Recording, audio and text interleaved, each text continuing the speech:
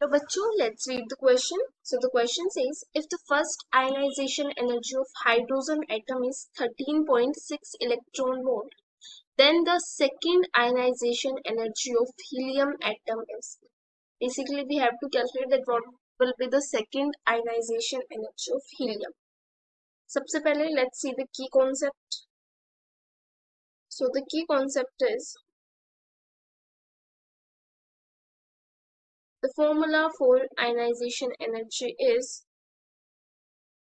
13.6 into z square upon n square.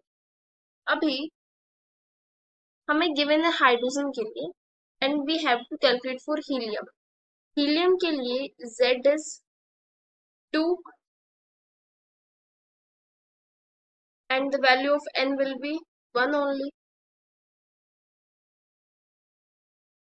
So energy will be equal to 13.6 into z square, that is 2 square upon n is 1 square, because first orbit से ही निकाल रहे हैं.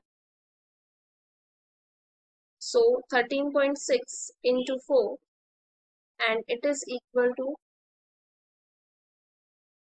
54.4 electron volt. Basically, we just have to put the value of z and n in the formula and then we will get the value.